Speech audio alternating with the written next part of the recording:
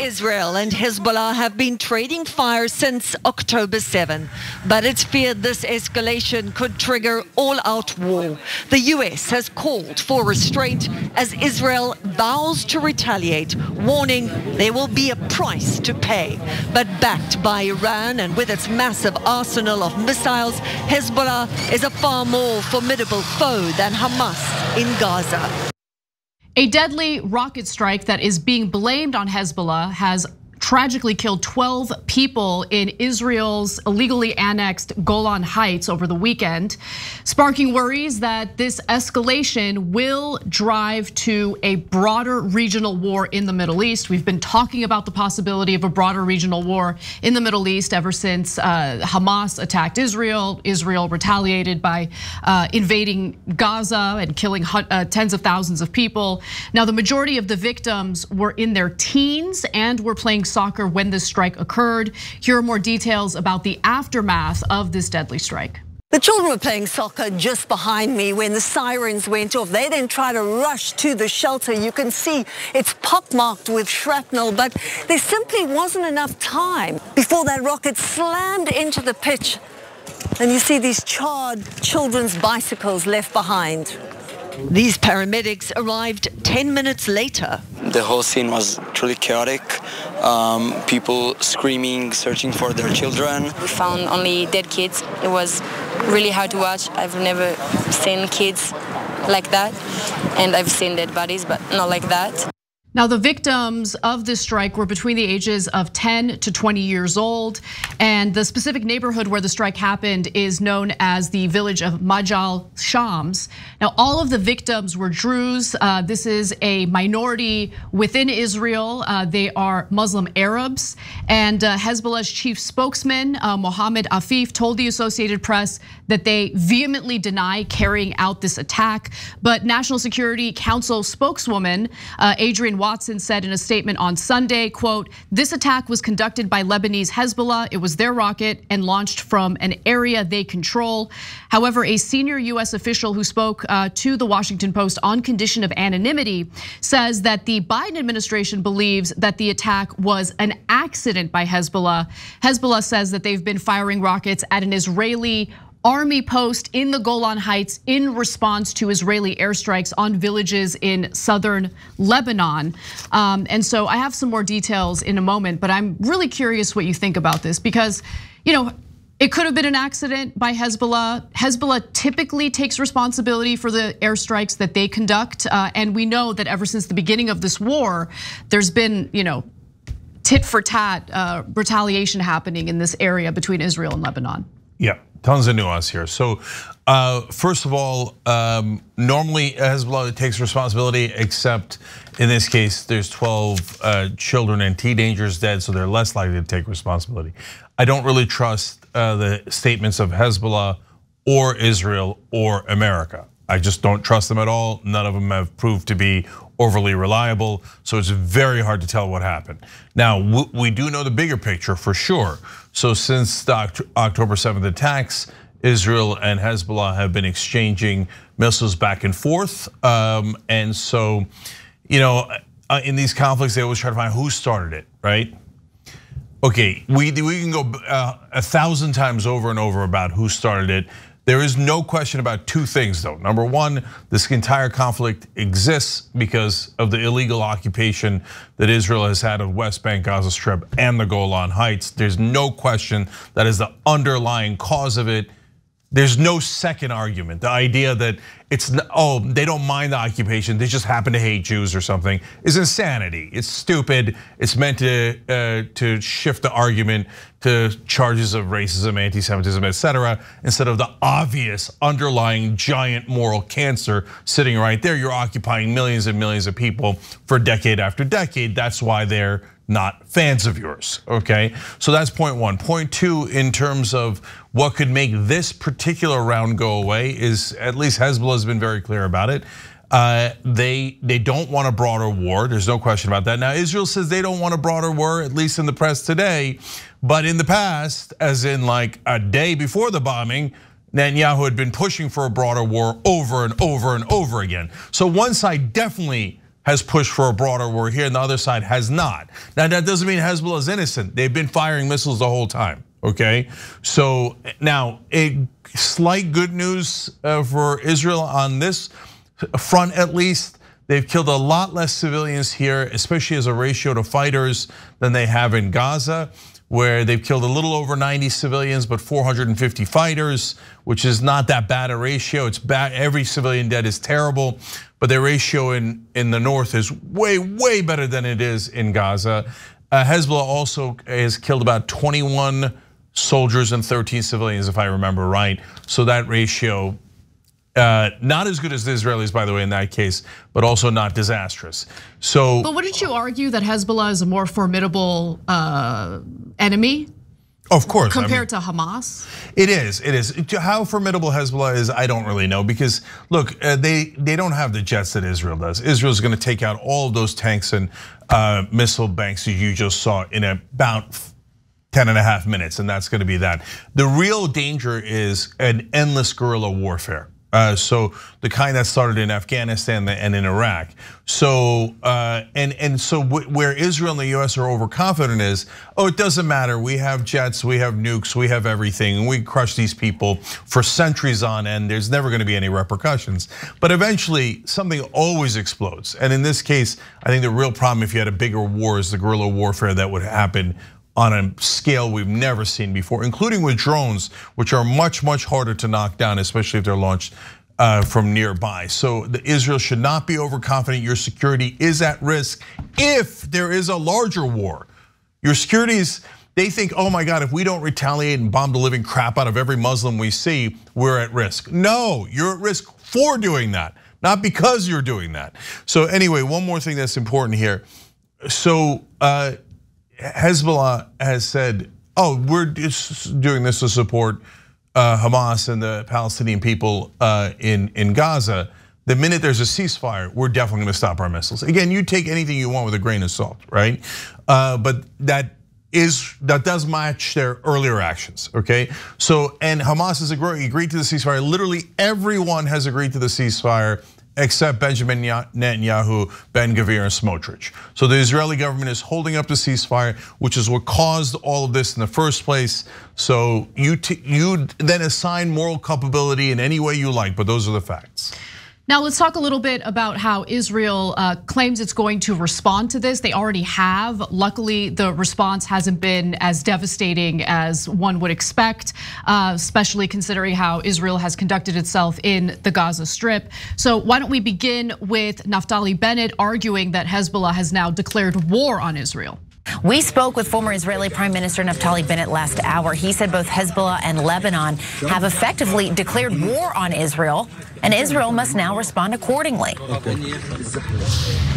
The state of Lebanon essentially shot a rocket made in Iran.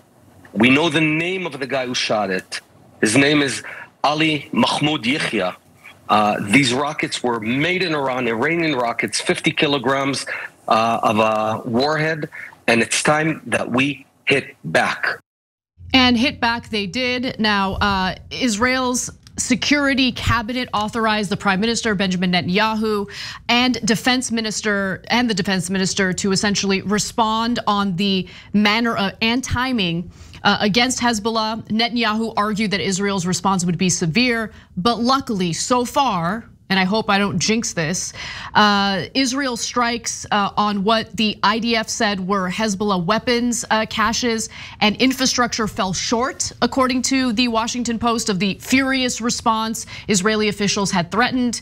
Now, who knows, they could continue responding in a far more severe way. But I do think it's also important to talk about what members of that local community that suffered this strike are saying, including a 72-year-old who lived his entire life in MAJDAL Shams. His name is Fauzi Jabber, and he says, I wish to be finished with this tragedy and this crazy war. The United States must back peace, not the war, and not the Israeli government, which doesn't want peace, not in Lebanon and in Gaza, but in all the Middle East. And I think that he has a point there. And when I say that, I'm specifically referring to Prime Minister Netanyahu egging on a war with Iran, trying to drag the United States military into a war with Iran. And unfortunately, you have American congressmen, including someone you're about to hear from, essentially regurgitating the same talking points that Netanyahu was spewing while he was speaking before a joint session of Congress. So I want to get to that next, because this statement that you're about to hear from Democratic Congressman Josh Gottheimer, again, is very similar to what Netanyahu has been saying, and I think that this is an attempt to manufacture consent for a US invasion into Iran. Take a look. I think what this shows us is of Iran and its continued attack on our allies, but also on democracy in the United States. As the foreign minister recently, one of the foreign ministers recently said from Hezbollah, said Israel is merely a tool. The main war, the real war, is with America. The bigger point here is whether you're talking about the Houthis and their attack on Israel, but also on the United States, on our service members, other Iranian-backed proxies in Iraq and Syria, continuing to attack the United States and our service members around the world. What you see here is terror, at its worst, and that's really what Hamas and Hezbollah and Palestinian Islamic Jihad and others and the Houthis. That's what this is about. It's an attack not just on Israel, but an attack on democracy. There are incredibly serious claims from Representative Gottheimer, who's part of the Problem Solvers Caucus, a caucus that apparently is trying to cause more problems. I wanted to look into the statement that he made about the foreign minister of Hezbollah saying that Israel is just a tool and that the real war is with the United States. He's fear-mongering about how, we got to be careful. This is a threat to our democracy. I looked into it. It wasn't a foreign minister who said this. It was actually the head of Hezbollah, and I want to read you verbatim the statement because it was not what Gottheimer is claiming. The quote is, "America is entirely responsible for the ongoing war on Gaza and its people, and Israel is simply a tool of execution." Okay, yeah, so look, first of all, I wonder why people in that area blame America when we've given Israel $300 billion over the course of its existence. We just gave it $26 billion after we saw them at that point butcher about 37,000, 38,000 people. Gee, I wonder why they're upset at America. No, it probably has nothing to do with us funding their endless slaughter of Muslims in the region. I bet they're just against democracy. What a joke Josh Gottheimer and these clowns are. You think Hezbollah and Hamas gives a damn about Albuquerque? The only thing they care about is stop funding Israel. They're slaughtering us and they're oppressing us and they're occupying us. That's complicated? That's not complicated. You really think this has to do with democracy? Look, Donald Trump actually tried a coup attempt with fake electors. But these clowns in the Democratic establishment, now, they never even cared about that. I know they didn't care about that because that's the same clown who was like, Biden's totally fine. Who cares if we lose to Trump? Don't care at all. Because Josh Gottheimer is a neoconservative Republican anyway. He's a giant corporatist, will do anything that a corporation asks him to do and a donor asks him to do. So he doesn't care about the Democrats losing. He doesn't care about democracy or any of that garbage. But he thinks Israel's super important, more important than America. So we have to make sure that we start wars on behalf of Israel. And what's the talking point lately? Oh, it was Russia before. And by the way, they'll bring Russia back on this too. But now everything is democracy. So all of a sudden, Israel they have to occupy Muslims for 50, 60 years. They have to make sure they have no rights and bomb them to oblivion anytime they want. And if they don't have the right to do that, then we don't really have democracy. And these no good Muslims, they're against democracy. Okay, you're a joke. Anybody who believes that is a joke and a propagandist. So I'm past the old school stuff where these guys would gaslight us. Now they look like comical fools. I don't know, a single real person that isn't following politics, in politics, lives in Washington, who doesn't think guys like Josh Gottheimer are the most obvious, corrupt joke of so-called representatives. And they're lazy. I mean, honestly, find a new bit, okay? I just love how threat to democracy is now attached to anything Democrats don't like. Yeah, and by the way, that's why this is like false charges of racism. If you actually care about racism, false charges of racism are a disaster because they make everybody go, oh, I guess it's not a real issue because you're using it for political theater, yeah, right? Boy who cried wolf. So now when you use democracy for, hey, I gotta kill more Muslims, that's democracy. Well, now when you actually worry about the fake electors, no one believes you. No one believes you because of joker liars like Josh Gottheimer. Okay, so let me continue. He said, oh, this is terror at its worst. Really? Okay, let me ask you an interesting question. So 12 kids and teenagers killed there, and that breaks my heart. I don't really know that it breaks Netanyahu's heart or that right-wing government, monstrous government in Israel currently, because those are Druze Arabs, and they're illegally occupying Golan Heights. They don't view those people as Israelis, and those people definitely don't view themselves as Israelis. They hate Israel, and they didn't want any Israeli officials at the burial. They're occupied. They're not Israelis, but now all of a sudden Israel cares a lot about them now that Netanyahu has an opportunity to start a much larger war. But okay, for real people, whether you're on Israel's side or Palestinian side or any side, you care about those 12 children, right? Good people in Israel care, good people everywhere care about those 12 children. So everybody says, well, Israel's got a right to defend itself because these children have been killed. Interesting, okay, fair. So wait a minute, 15,000 children were killed in Gaza. Likely more. So do the Palestinians have a right to defend themselves? I mean, 12 children dead, obviously you have a right to defend yourself. 15,000 dead, no right to defense? What form can that defense take?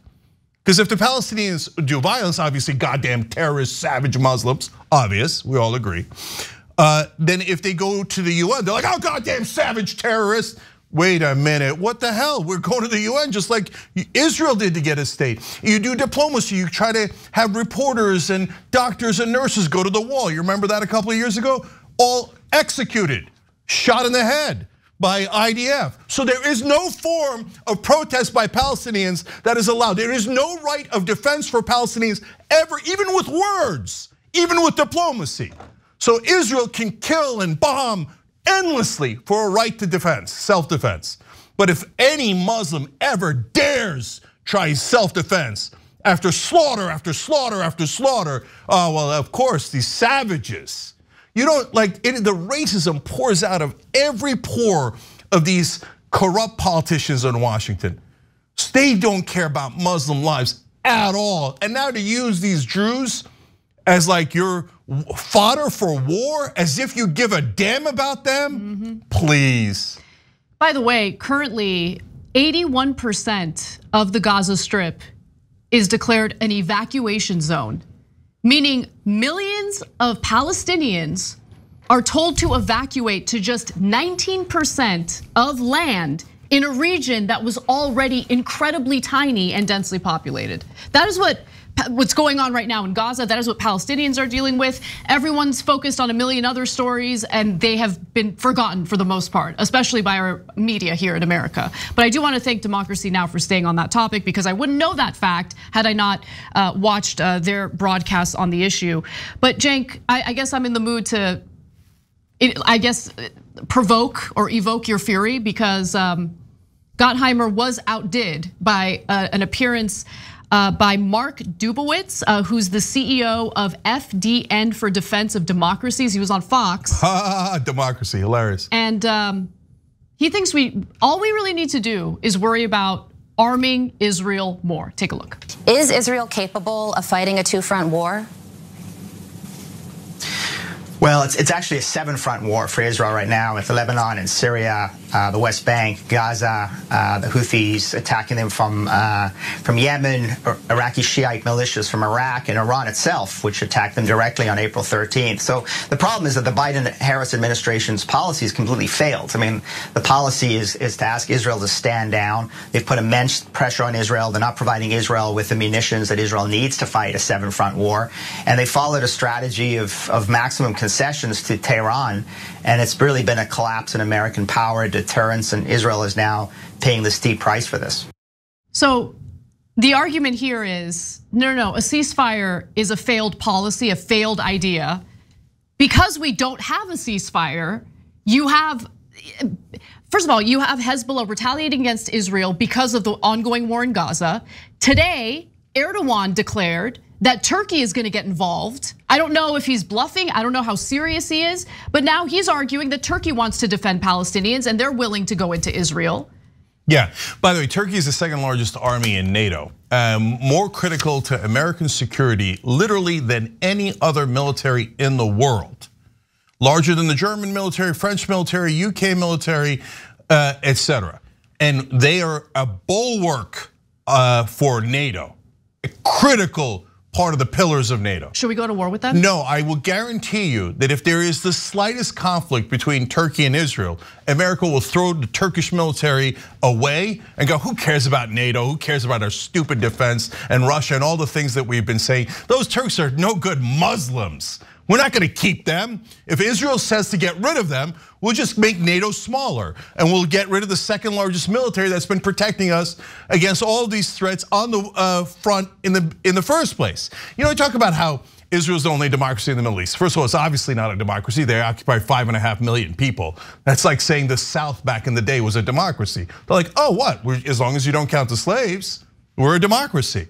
So the slaves are occupied as the Palestinians are occupied. Does that offend you? Well, the occupation for 57 brutal years, destroying all of Gaza, that offends me. We're equal. We're not anywhere near equal because occupation is a moral cancer and is causing all of these problems. So by the way, to Anna's earlier point, Gaza is the size of Las Vegas. The best estimate I saw is that over 100,000 bombs have been dropped in an area the size of Vegas. Gee, I wonder what is Gottheimer's words? Terror at its worst.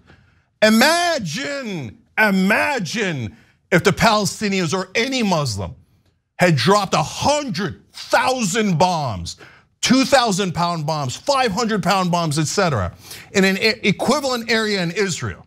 We would have nuked all of Islam. We would have probably killed about 1 billion people by now. So look, guys, the good news is no one believes this crap anymore. That guy is a giant propagandist for Israel, doesn't care about America at all, doesn't care about our allies or any of it, okay? So he's like, of course you have to rush more money and weapons to Israel. They haven't murdered enough Palestinians in Gaza yet, and they need to occupy for several more decades. And those people, they don't deserve freedom. That's why we destroyed over 80% of their buildings. And they're all homeless and refugees now. Then we need more money to make more Palestinian refugees, more Palestinian deaths. So no one believes you anymore. Obvious BS propaganda. You can get Joe Scarborough and you can get every idiot cable news host to bob their heads like idiots, like, oh yeah, Israel's the victim, Israel's the victim. I don't know anything about occupation, no. Yeah, that's easy, but cable is full of crap and no one believes our garbage anymore. So come to the rest of the country and ask them, hey, who do you think is the aggressors here? Even with all the massive bias against Muslims in America, even now the polling shows, no, obviously Israel's the aggressor, obviously. No, gee, 100,000 bombs, the whole place is leveled, 40,000 dead. But you're the victims, you're tiny little David fighting on 7 fronts. Oh, we only have nukes and in the entire US military. And we could kill you at any time, we could kill all of you, and they brag about it all the time. They're like, it's not a genocide. We only killed 40,000 of them. We could have killed them all, don't make us do it. Oh, you guys sound real humanitarian. Israel should get $0. They're not an ally. All they do is drag us into more wars. Now they'd like to drag us into the biggest war the Middle East has ever seen. No thank you. Israel is not an ally. All they've ever done is cause us massive problems in the Middle East. Gotten our kids killed, spent hundreds of billions of dollars. Hey, if you're such a special ally, why don't you give me the 300 billion back? That's something that Republicans and Democrats can agree on. I'm tired of you killing people with our money. But even if you're not tired of that, hey, special ally, where's my goddamn money? Why don't you give me the 300 billion back and then we'll be special allies again? Until then, a giant glass of shut up juice for these propagandists in Congress and media. Thanks for watching The Young Turks. Really appreciate it. Another way to show support is through YouTube memberships. You'll get to interact with us more. There's live chat emojis, badges. You've got emojis of me, Anna, John, JR. So those are super fun. But you also get playback of our exclusive member-only shows and specials right after they air. So all of that, all you gotta do is click that join button right underneath the video. Thank you.